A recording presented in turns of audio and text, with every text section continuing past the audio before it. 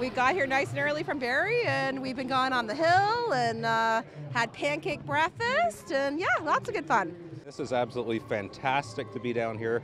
Fabulous day for it. It's been about, 2-3 years now that we haven't done this. So it's just fantastic. We're seeing all the familiar faces, the kids, all the smiles, and look at this tube run. It is just fantastic. The effort the town, the volunteers, and everybody puts into this is absolutely remarkable.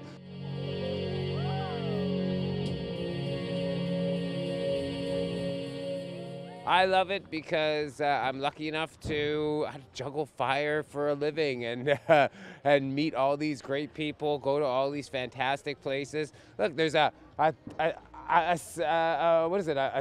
tube hill down Main Street. You know, you don't see that in downtown Toronto, right?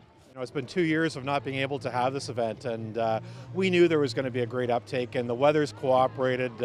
We've had a lot of sponsorship that has helped us get this event going, and it just turned into a great, fantastic return in terms of the number of people that have showed up. And I imagine as the day progresses, we're going to see more and more people, and this is going to be, in my mind, a record year. Just the weather's perfect, the atmosphere is perfect, and everyone just wants to get together after not being able to have an event like this for the last couple of years, for sure.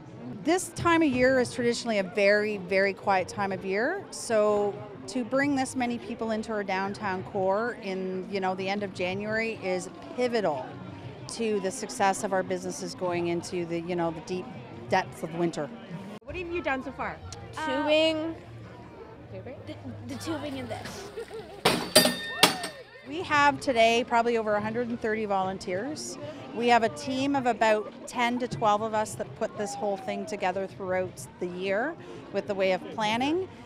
So super excited. We've got, groomers to truckers, local businesses that really make this downtown thrive, and they all come together for this event, and it's great.